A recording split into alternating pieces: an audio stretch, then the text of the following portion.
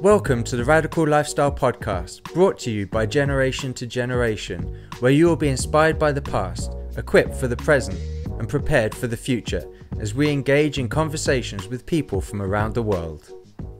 Hello everyone, this is Andrew and Daphne from Generation to Generation.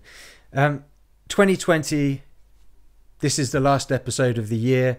If you'd have said to us in January, February, even March, that we were going to spend most of our time in our recording studio, which sounds rather grand. Actually, it's just in our kitchen. You may not be able to tell from what you see, but behind the camera is our oven, it's our washing machine, it's our kitchen sink. 2020 has made people have to adjust and adapt to this new lifestyle. And we want to say thank you for everyone who's followed us over the years, but also for those that have tracked with us during this year. We've had to adapt the way we've done things before. We've traveled constantly for about 28 years, traveling on average 6 months of a year. Last year, we traveled 9 months of the year. And then this year, we've spent 9 months at home. So we've spent more time at home than we have in 28 years. And right. So we've had to find new ways of doing things. And I want to say thank you to all those that have been listening to these podcasts, whether that's the audio on things like Spotify and Apple and Google and Amazon podcasts, and even those who've started listening or watching on YouTube, that we've just started the Radical Lifestyle Podcast channel. Thank you to all of you that have been listening, for spreading the word, those that have rated us, given us a good rating or even a nice comment. We see them, we're encouraged by them. It also helps to spread the word about what we're doing, the conversations that we have. And I know for many people listening, they maybe don't know who we are pre-COVID. They only know who we are as a result of COVID, and they hopefully will track with us as we continue to walk through this. So for people that are listening that don't actually know who Generation to Generation is, the charity behind the podcast, we want to just take some time to talk about that. Give more of a background for people that don't necessarily know who we are. So for Daphne, my co-host for most of these, the founder of Generation to Generation, do you want to talk a bit about who are we?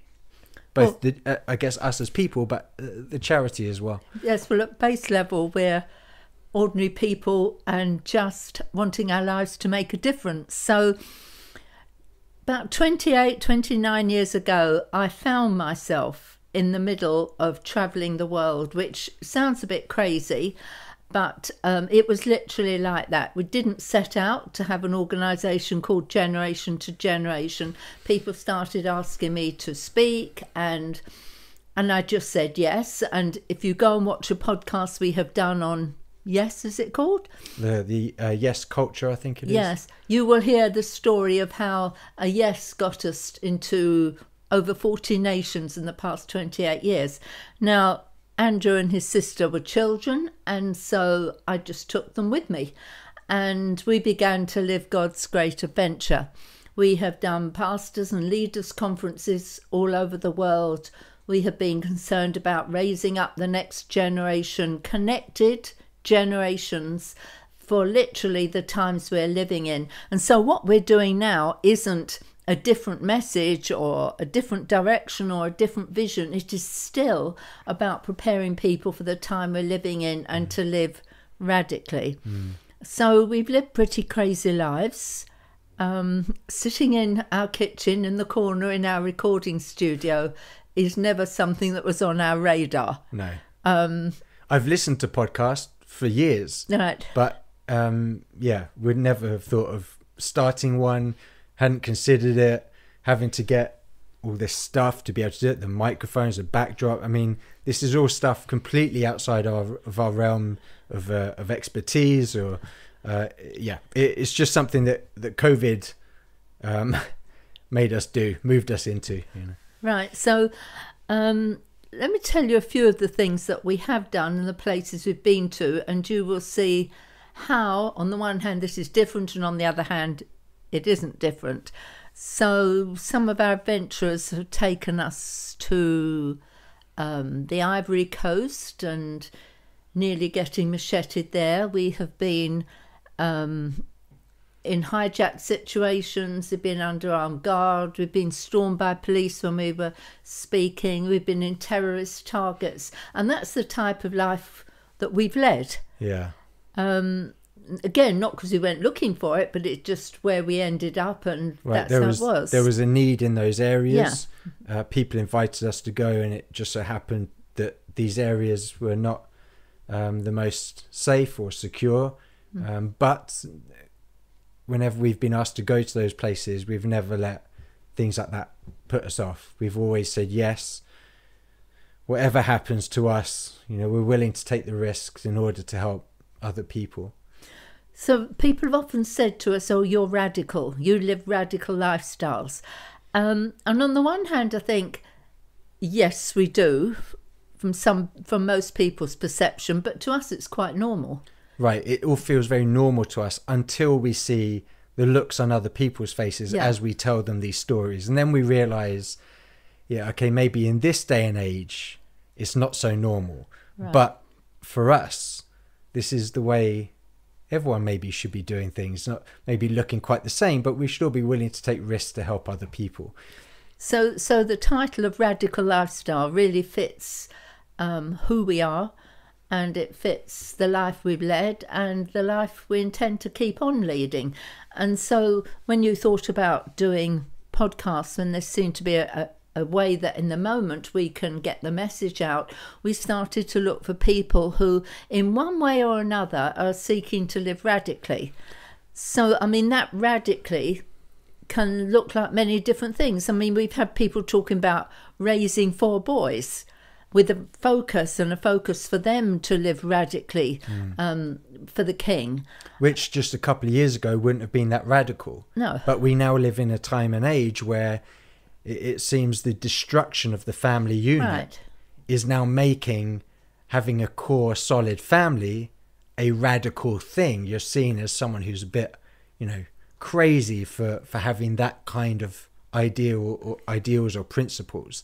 The radical, maybe people hear that and go, they have a preconceived idea of what radical is. Right. But that could look like a whole range of different things. And some of those things, maybe just a few years ago, weren't actually that crazy, that radical. So that family, Jenny Dagworth, who's done the podcast, she sent all her boys out with us to not only that she wanted to raise them with focus and to live prepared to really go for it, but she sent them out to us to catch a bit of what it meant to live our type of lifestyle. So that's one of the stories we've had. And then we've been to the other extreme, where we had Rudia Tulla, who has been involved with rescuing persecuted people around the world. He was a part of, what was the film? He wasn't a part of the film. The real life situation of Captain Phillips. Yeah. He was awarded a medal for his work in rescuing the real life Captain Phillips. And but all these stories, we're looking at what is it in their lives that we can take principles, ideas, that we can take and apply to our own lives, to live more radically, to live more boldly and courageous in our own lives. So it isn't that we have these conversations and guests on just so we can hear about them. No. I mean, that would be great, and all of their stories are amazing in their own right, but we want to see what can we learn from these people, what can we take from it and implement as we go forward, and even help prepare us more for the future, not just be inspired by the past. And a lot of them, even just their messages and the things they focus on, overlap with who we are. So you talk about Jenny Dagworth and family, and we're called generation to generation, and we have this big focus on the generations and families. We talk about Rudia Tulla and helping to rescue persecuted people, and we as an organization have spent many years in and around persecuted people and trying to help in those situations. So there are a lot of overlaps between who we are and what we do, and for a lot of the guests that we have on Radical Lifestyle. So in a way, the guests that come on are delivering the message we've already delivered, but we're hearing it through their lives. So that makes it even more powerful in a way. You're not just hearing it from our lives, but you're hearing it through their lives. And some of the people we've had on have not just talked about their lives, but the situation in the world, which is pushing us to live more radically. Because if we understand what's going on in the world today and what is happening, we have the choice really to press forward and to really be more focused, or to sit back. So even though some of them are not telling their own story, we've had them on in order to help us and help people listening reevaluate where they're at and the direction that they're going forward in. Yeah. I mean, there's Michael Dixon and Dr. Naomi Baum from Israel who've written a book, Is Resilience? And they're telling other people's stories, but people that had gone through really difficult times, and showing the resilience that they had, things that they had to do to overcome their situations. Right. And a lot of that was very relatable for us and for everyone listening in the world that we're in now, because we're all going through difficult time and having to adjust and develop that resilience to keep pushing on when it seems like just as we're about to get over the hill, there's light at the end of the tunnel. Suddenly we're all shut back down again, and it can feel like maybe that hope's getting extinguished. But how do we continue to have resilience to persevere through the challenges? Yes, one of the phrases that they said, which I thought is very applicable in life generally, and especially today, she said, when you're going through trauma, when you've gone through difficult times, you don't talk about bouncing back. And many people are talking about going back to where we were. But the phrase that she used, and Michael Dixon uses, is bouncing forward. Yeah.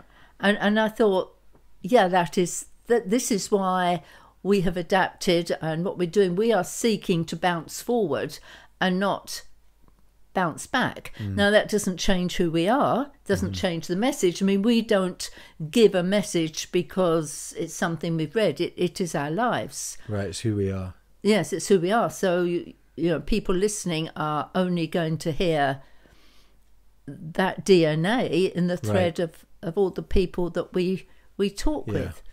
And I have been very changed by some of the people that we heard.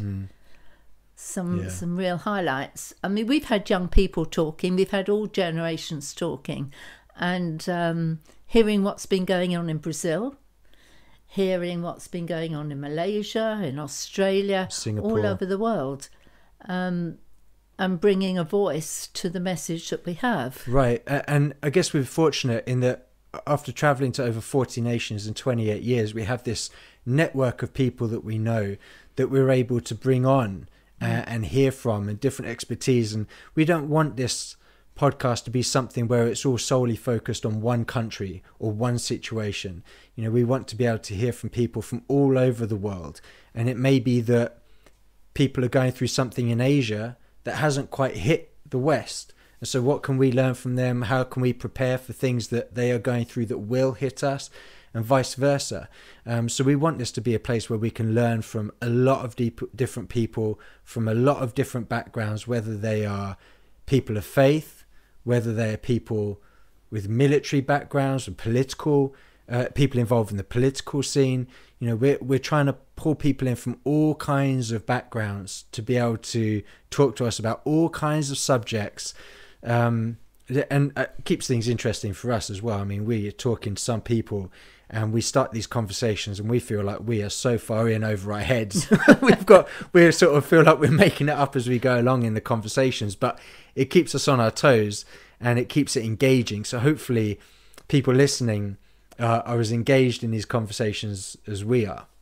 Yeah, and all of them are really helping us with the strong focus that we have at the minute, which is what are the signs of the times. So they bring to us different aspects that help us to say, well, what are the signs of the times that we're living in? What is this time we're living in? It's not, where we're concerned, it's not just a pause, but it's a very focused time that we really have our eyes on. What are the signs of the times and what do we do? And for people who've known us many years, let me just connect this with our message. Our message, our vision, is to reconnect the generations and prepare them for such a time as this. So the radical lifestyle, from many, many different ways, is preparing people for such a time as this. We've had people talking about survival, for example. Yeah, disaster preparation. Disaster preparation. So the preparing for such a time as this is what we're all about. And you will find that we swing around the generations. We're not about one generation, we're about all generations, and about preparing for the days we're living in. So yeah, and we don't want this just to be something we talk about. No. We want it to be a very practical thing as well. So hopefully, as people listening to these episodes, they hear practical outworkings of what people can do, and not just these ideas. But if they want to know more, there is another initiative that we could talk about. Some people may or may not know that we've started an Issachar network. Okay. And which again is a network of people across the world formed in small groups, where together we're looking at what are the signs of the times and what do we do. 1 Chronicles 12:32 says the sons of the men of Issachar knew the signs of the times and what to do. So if people wanted to hear more along that lines, or wanted to be part of that very, very focused, then they can email us or message us. We can put a link in the description. Yeah, and you can find out more about that. So we're also doing podcasts that you can't access unless you're part of that. There are some that I don't release generally, Yeah. but are exclusive to that network. And again, it's a very practical thing where you have these conversations, again, across the world. Right. For what are the signs of the times, but also what do we do? How can we even prepare for what's to come? And so, yeah, that's a new initiative, again, born out of the COVID situation, born out of the craziness of 2020 and all that it's brought. So, yeah, that's a new initiative also, which is already, I mean, it's only been going officially a few months, and it's already in, I don't know, over 15 nations, people that have connected into it. So again, if you're interested in that, you think that sounds good, I'll put the link in the description. Go check that out. What else has 2020 done for us? I mean, we've had to adjust everything about the organization, family, all of that has been completely shifted, as it has for many people. So what then does 2021 maybe look like for us? Given that times are shifting very fast, do we want to just continue doing what we're doing now for the rest of 2021? I mean, what's your attitude towards the year which is ahead? Well, I have several thoughts, but I don't know. I mean, my attitude is I'm going to take the word plan right out of our vocabulary. I don't think planning is in it. But I do have some thoughts. For a start, I'm not expecting things to revert to what they were. Mm-hmm. Does that mean we won't travel again? I hope not. I mean, you know, you hope that we won't travel again. No. Does that mean we won't travel again? Oh, okay, yeah. I hope not. I hope not. Well, yes. I hope so we will travel. We will travel again. Yes, yeah. I mean, not the least because there's so many friends and colleagues across the world who we have very long-standing relationships with, and we want to make more relationships. So I hope that we will travel at least for a season. What I'm not expecting is for things to go back to as they were. Neither do I expect that what we're doing now is going to be over. That podcasts, Issachar Network, I do see it continuing to develop. Yeah. And I think one of the key things is to be adaptable and creative. Mm-hmm. And that is without losing the message, without losing the vision, without losing our DNA. I think it would be hard because it's a part of who we are. But yeah. So I think moving forward, I think the big thing is not to settle. Right. For us not to settle with the fact we're doing podcasts, not to settle, we've got Issachar Network. Oh, yes, we're writing materials. We're doing all of this. And of course, we've got Operation Open Eyes as a part of Generation to Generation, which is Operation Open Eyes being our anti-human trafficking initiative, right, which your sister Daniela heads up. So that is an initiative which must carry on and must be created because the need is even greater. So what do I see with 2021? I really don't know, except we're not giving up. We're not losing our passion. We're not losing our focus. And I'm excited to see what it's going to hold. Yeah, I think that it is this, you know, we were given 2020, we shifted, we have these new initiatives, we have the podcast, and we're going to continue those. But like you said, we don't want to just continue to do them and that's just that. No, is a continued development. You know, they may look slightly different. We may adjust certain things about them as we go forward, but that's all a part of expanding, developing things. And, you know, you're right. I think that if people think 2021 is suddenly going to be amazing, to be fair, for 2021 to be better than 2020, if we get 4 months of freedom and then we spend the rest of the time in lockdown, I mean, that's an improvement. That's how bad 2020 has been. So 2021 has got quite a lot of room to be better than the year we've just gone through. But we do have one idea we haven't mentioned. I didn't say plan, I said idea, right? To start doing some round table podcasts. Yeah. To start having some discussion across nations on various topics. Yeah, so maybe having leaders, 3 or 4 leaders on one podcast to have a conversation around a subject. I mean, we've got 2 in mind at the moment. Yeah, so that would be an example of the development of the podcast, that we may not just have 1 or 2 guests at a time. We may have more like a round table conversation, longer form conversation about certain subjects. Which would be really interesting to hear perspectives from different nations or people with different expertise on a subject, right, rather than just one. So I'm looking forward to doing that. That had slipped my mind. So already we're looking at developing, shifting and changing. But for me, it's been a privilege, a real privilege to sit with these numerous people who have given their time willingly to talk for Radical Lifestyle. And I'd encourage anybody who perhaps has started listening, go back and see, scroll through all the people we've had, because there will surely be people talking on something that you're passionate about. Yeah.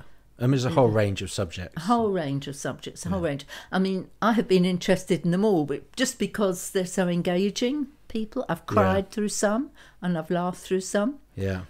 Same. We can let in behind the scenes. We did have at least 2 or 3 podcasts where we just had to keep doing retakes because we laughed so badly. Yes. There was one I actually thought we were going to have to cancel it because we laughed so much. Yes. Before recording that I didn't actually think we would pull ourselves together enough to be able to have some sort of serious conversation.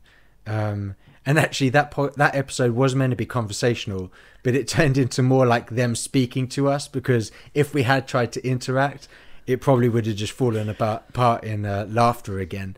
I don't know whether podcasts do outtakes, but that might be very interesting. Anybody who's feeling depressed can just listen to a podcast of us laughing.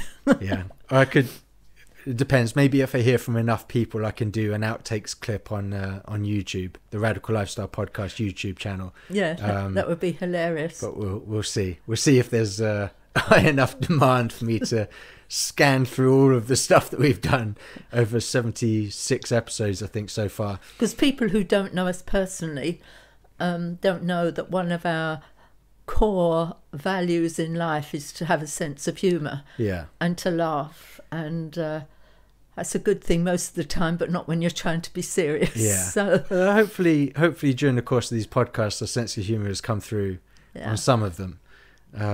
Hopefully. But yeah. I mean, maybe if people listening know somebody and they think, really like to hear that person being interviewed, they can message you and suggest people. Comment. Well, yeah, if you listen on Apple or Spotify or something like that, if you follow us on social media, like you said, send us a message or comment under a promotion for the podcast episodes, or if you're watching on YouTube, then leave a comment. Let us know who you'd like to hear us have conversations with. But again, thank you so much to everyone who's tracked us on Radical Lifestyle Podcast this year. We so appreciate it.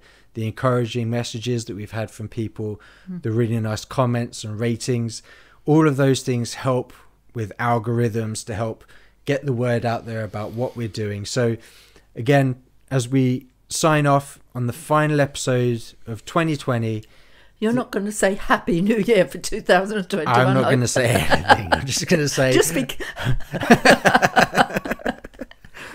Choose your words carefully, Andrew. Choose your words carefully. I'll choose my words carefully. But again, thank you so much to everyone.